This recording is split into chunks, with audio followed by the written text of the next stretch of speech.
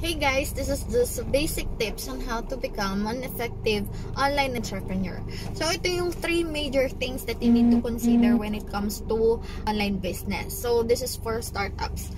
So first thing that you need to do is that you need to separate your personal to your business account. Why is that so?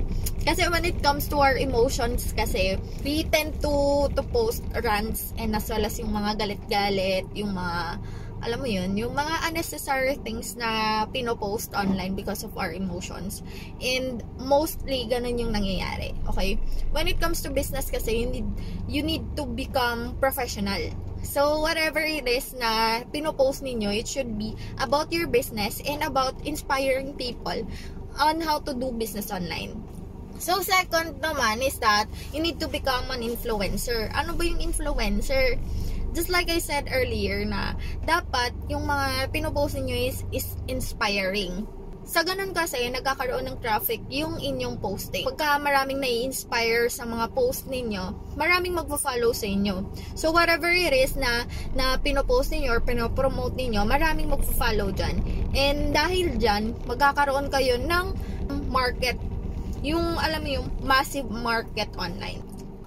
And then, yung third one naman is that you need to be professional. Nasabi ko na rin yun earlier na dapat maging professional tayo always. Yung mga pinopost natin, it's okay to post selfies, okay? But not that much. Alam mo yung from time to time, may selfies kayo, naliligo, magme-makeup.